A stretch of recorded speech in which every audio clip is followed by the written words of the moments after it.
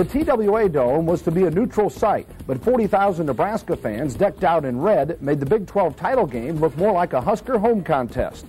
Texas let Nebraska know that this would be a fight on the first Longhorn possession.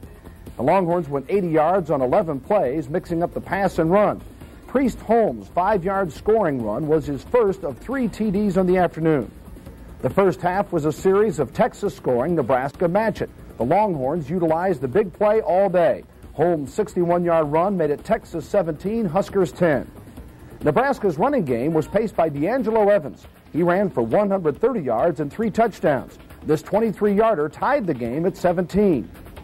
Texas got 3 field goals from Phil Dawson. His 30-yarder gave Texas a 20-17 halftime lead, and his 47-yard boot put the Longhorns on top 23-17.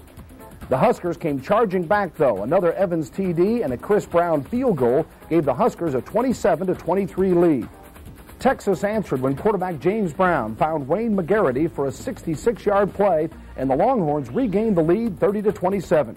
Brown connected on 18 of 29 through the air, good for 353 yards.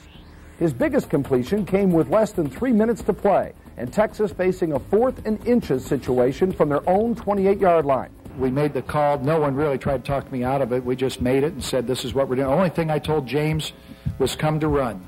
What I thought they were going to do was go into a freeze and not snap the ball and try to draw us offside. And when they snapped the ball, I was really kind of amazed. And then when I saw the quarterback running to the left, I was really amazed.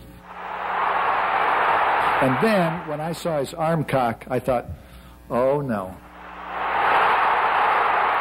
And then when he threw the ball, I was even more amazed. The rest is history. As Texas stuns the nation with a 37-27 victory.